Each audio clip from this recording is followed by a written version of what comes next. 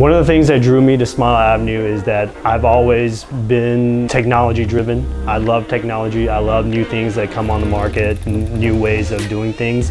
And in dentistry, we're in a golden age right now where there's so much innovation, so many things that are coming out that makes us better dentists.